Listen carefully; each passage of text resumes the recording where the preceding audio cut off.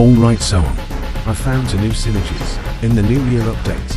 So you guys know about Seth, also known as the it has a synergy with 2 items. Those items being Smith And Wesson. Just kidding, it's actually yeah, this item only deals 60 damage and also has a wind up that can be cancelled if you get TBH. This item sucks, and I am going to anyways. If you have these 2 items I just mentioned, you can turn this vaporizer 6000 into Venom, and now instead of it being 9874 degree, you now have a weapon from the shadow. Jimmy, you now have a weapon I have from the found shadow out item my dimension. asylum. Ooh, kill him. Ooh, ooh. Also, it has a bigger hitbox. No shit. But yeah, it's just a better version. Moving on, we have this Grim Reaper's Scythe ripoff.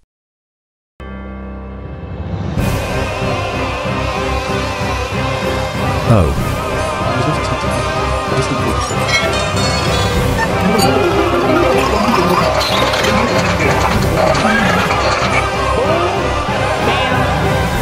So basically all it does is enable soul harvesting. That is if you're a lazy fat fool.